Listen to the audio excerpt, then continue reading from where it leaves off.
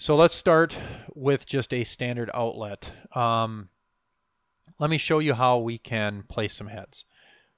First thing is we're going to place the center, and you'll notice because we had that 35-foot radius set, it automatically sets to 35-foot radius.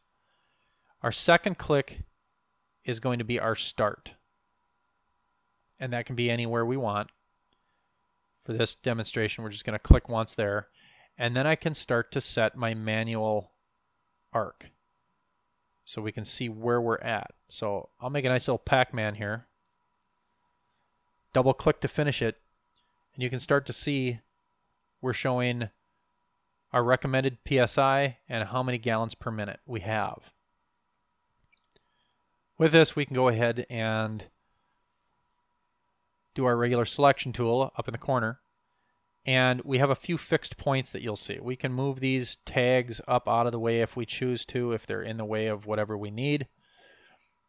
We have our arc start. That is going to control where this runs. You'll also notice that as I pull these in and out, it adjusts my radius if I choose to.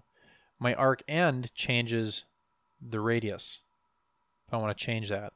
So we can say we want an even 270. There we go. Our arc center is going to control our radius. So we can modify that radius based on our needs. Now you're also saying, well, this is an I-20 head, it's 7.58 gallons per minute. Maybe that's not what I want. So I'm working on two screens here, so I apologize if things magically show up off to the side here. But what we can do is as we pull this in, you'll notice a few things. That as we place this down, we have the ability to adjust this arc. So we can set that to 180 if we choose to. We have our trajectory, our pop-up height. You name it, everything is here. All of the data is here, including this model. But maybe that's not the model we want to use. So we can come in here and we can get from catalog. And up comes all of the nozzle and settings that can be done within the I-20 head. So I'm looking at I-20, and I-2000 is a shrub head. We don't want an I-2000. Here's 4-inch pop-up. Let's say we're going to use a 6-inch pop-up. I would like a stainless steel 6-inch pop-up. So let's roll on down here to an I-20 06 SS 2.5 because 2.5 has a 35-foot radius max. So we can select that. Now we can go to edit. Within this, we can do anything that we need to. It gives us a full list of everything that's here, which is great. We can check out our performance. This is all the performance calculations based on what Hunter is saying for this head. Everything is here. We're ready to go. That's good. We can modify this if we choose to, but right now we're just going to leave this as it is. And now that that's there, we're going to go ahead and select that. Now this is something I wish we need to kind of work on, but it will change that back to a 50 degree. What's nice about that, in my opinion, is that we know that we modified this. If it stays exactly the same all the time, it's there. But if we also have it set for a specific value, it starts to change that. So we need to modify this. And that can be modified by, again, selecting the arc, moving that, and then moving over and adjusting that arc to 180 or 360 or whatever we might have. So if we change that to 360, we're good. And we can change that back to whatever we want.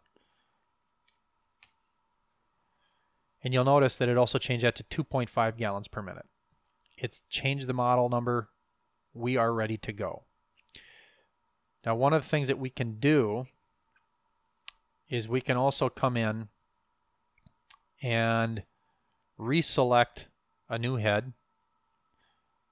Where do we go? Here's an 06 stainless steel 2.5. I can edit this. And matter of fact, what I'm going to do is I'm going to go ahead and I'm going to duplicate this head. and we'll classify this as, let's change this model number to just an I-20. Actually, let's just make this one.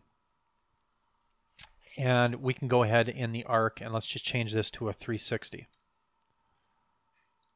So now what's going to happen is it's taking all of that standard info and we've made that into a 360 head. So now it changes that to 360.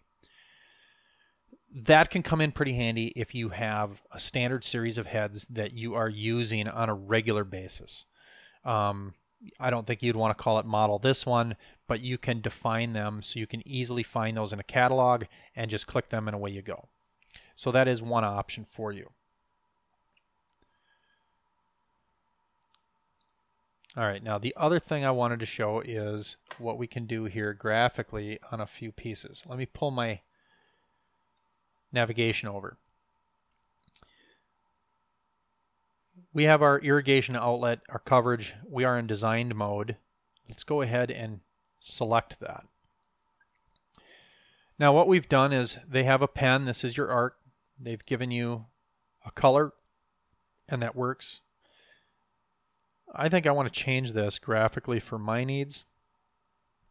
I'm going to move this a little lighter, and I'm going to change my style. I want to fill this with a solid color, and I'm going to select a really faint color here, and I'm going to deselect this. This is kind of new. You're going to like this graphically.